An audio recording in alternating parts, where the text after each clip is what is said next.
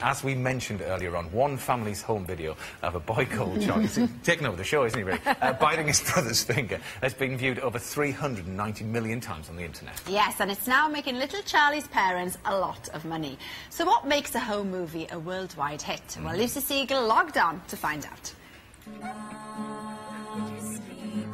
Since YouTube launched in February 2005, the internet has become awash with millions of video clips uploaded by the public that rack up more than 3 billion views per day. But what is surprising is that people are now earning big bucks from internet films made on simple camcorders like this one. So I'm going to try to find out what is the secret to becoming an internet movie mogul. Ouch! Uploaded in May 2007, Charlie Bit Me has become the most watched home video clip ever. Charlie bit me. So how did Charlie Bit Me, how did it come about? How did you come to make that film? I bought a video camera when the boys were born, and I've been recording them at odd moments as they've been growing up. I tried to share it with the boy's godfather who lives in America, and the easiest way to share it with him was to put it on YouTube. That's just the simplest way to do it. So can I be very vulgar? How much did you earn? Well, what we say is that we've earned in excess of £100,000 Wow. since it's gone on YouTube when we started.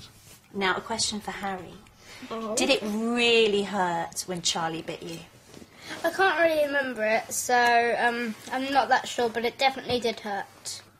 Ow! Charlie, you're hurting me. But how do you turn internet hits into cash? Charlie, you really bit me. Here at Google's London headquarters, I'm meeting Claudine Beaumont, who will explain how free videos generate money. So how did Howard and Shelley make money from their video? All you need to do is upload your video to the site, we serve app advertising against it, and you get a share of the revenue. So can people really make a living from doing this? Big videos on YouTube can attract a global audience of hundreds of millions of views. You know, almost as many people as might go and see the latest Hollywood blockbuster. So it can be a very lucrative full-time job for a lot of people who upload videos to the site. One person earning a successful living making films on YouTube is 21-year-old Tom Ridgewell, aka TomSka, who makes mini blockbusters from his front room in London.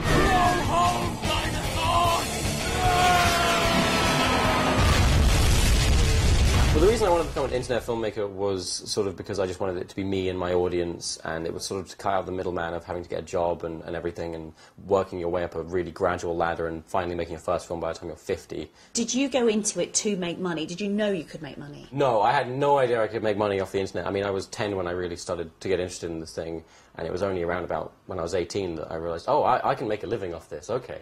If you're good and quite lucky, you can find yourself making 5 figures a month. In a month? Yeah, that can happen.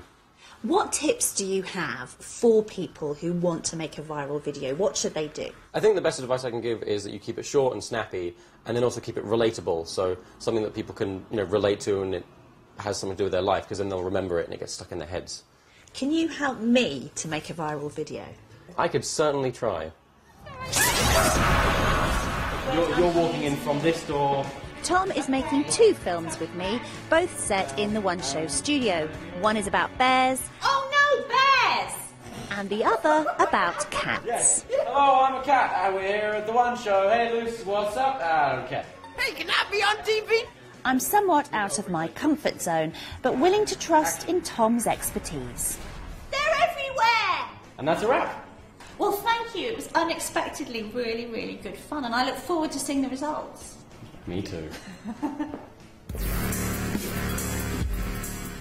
So there we are, Twiggy. What one would you like to see? The one with Lucy being attacked by bears or cats taking over the studio? Oh, I think it has to be cats. It has to be the cat. Goodness. Thank goodness. Thank you. Thank you. Can't wait. Hey, how's it going? It's going pretty good. I'm glad to hear that. How you doing, Lucy? Well, actually, I don't care.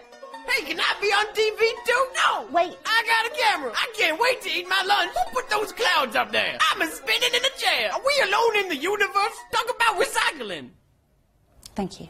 I spend all of my wages on hats. I'm a cat. No.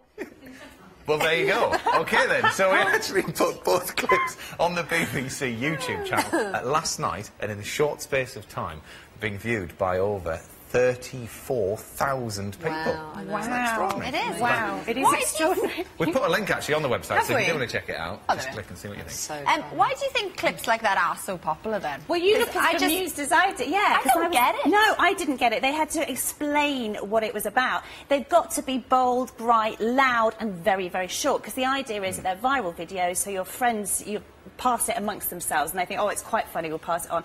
But it's not nuanced. It's not emotionally deep. There's none of that. It's all really, really slapstick. But in that confusion, you'd click to watch it again.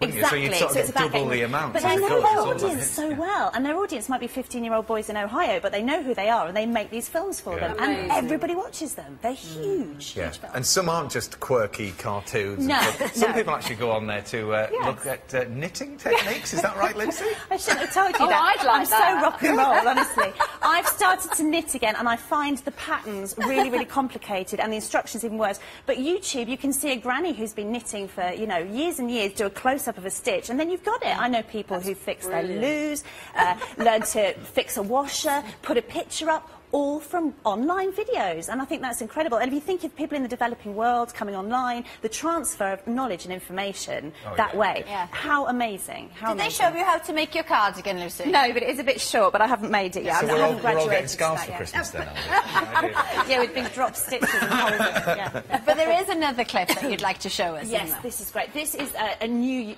online sensation, basically. Oh, It's my had word. 2 million views. Look at these naughty, naughty children. Now, What are you doing? Yeah, what are you doing? There is some controversy over whether it's fake or not, as there always is over these things. Right, But look, yeah. I want to see the clip of her cleaning up afterwards. That's what I want to see The online. question is that one bag of flour? That is not one bag of flour. It's a lot of flour. It is. Okay. Yeah, anyway. Thanks, Lucy. Thank you. Brilliant.